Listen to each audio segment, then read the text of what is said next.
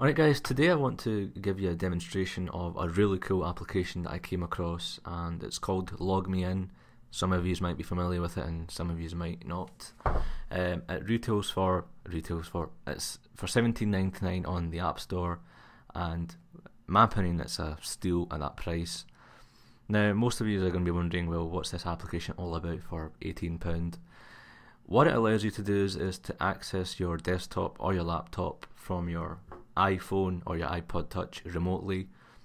Example, you're away on holiday and your iMac is in the house.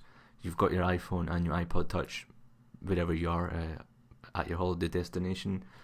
You pick your iPhone up and you log on to the application, and if your iMac is switched on and connected onto the internet back home, you can access your files, your desktop from this device, and it's as if you were actually at the machine. So it's really helpful if you've maybe not taken your files, or maybe a situation occurs where you have to get access of your file and obviously you've not got your computer with you. So the conditions are your iMac must be on or your computer must be on back home and it must be connected to the internet. And once that's done, everything else, you can take control of your entire system from this device. And it's actually pretty cool because you can see everything, your desktop, icons, everything. And I'm just going to show you that just now, how it works. Okay, so here's the application loaded up and LogMeIn is here. Let's tap on it, and here is the user details, and I've already saved it. So basically once you create your LogMeIn, or once you sign up for LogMeIn, you get to choose your own password and so on, and that's what I've done. Logged in, and then it's going to show me a screen with all my systems on it, and one is online, the IG4, and this is my iMac, which is upstairs in the house, and that's on at the moment. And this one down here, I'm not too sure which system this is, but it's offline, it's telling you, and you can refresh it if you've connected the bottom one. But for the sakes of this video, let's go into the iMac.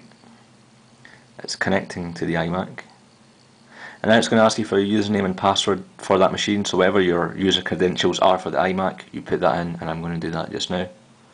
So that's me entered my details, and I'm going to press login. Now it's logging into my iMac, sharing remote control, and my desktop should appear. There you go, that's my iMac desktop loaded up, and it works multi-touch, zoom in.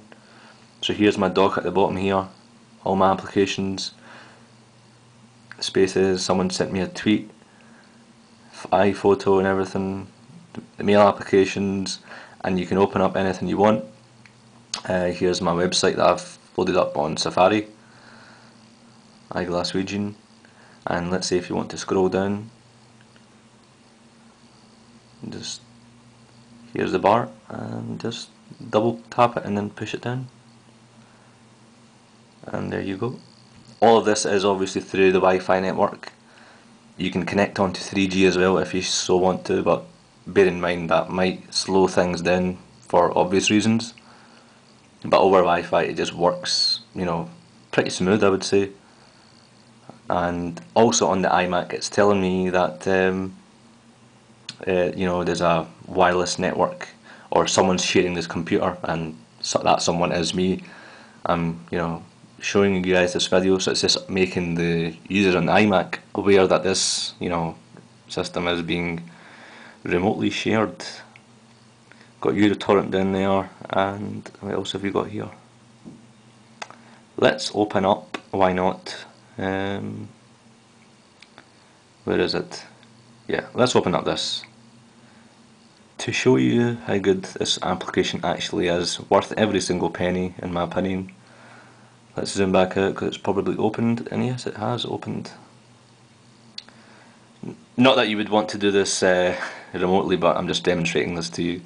So the purpose of this video is just to show you that you can see your entire desktop from here, and you can access your files. Fantastic application. The application is also good in that there's a lot of customization you can do in terms of options and UI. So here's the options at the bottom, and the first one's colour quality. Pretty self-explanatory there, whatever quality you want. If you're on Wi-Fi, you might want high quality. If you're on Wi-Fi, you might want to lower it down so it loads up faster, for those instances where you need it snappy style. Network speed, whoops, again, auto lock keyboard, scroll mode, so if you want the screen to move with the mouse or with the screen, if you want the entire screen to move, you just move your finger like I was doing.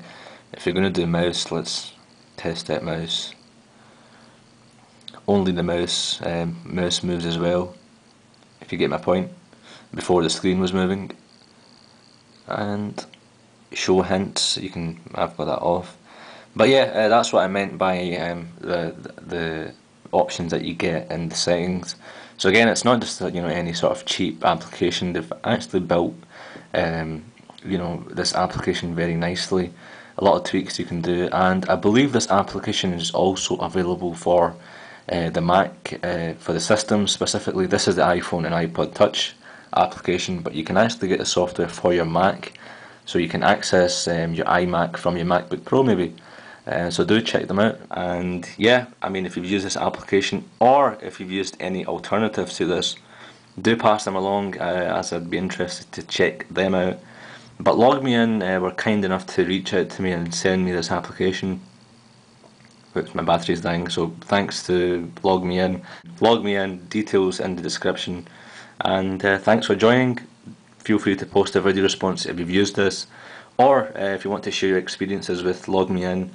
Comments are always appreciated, and remember to do join me on eyeglassregine.com. How could you miss this webpage here? Yep. Thanks very much. Cheers.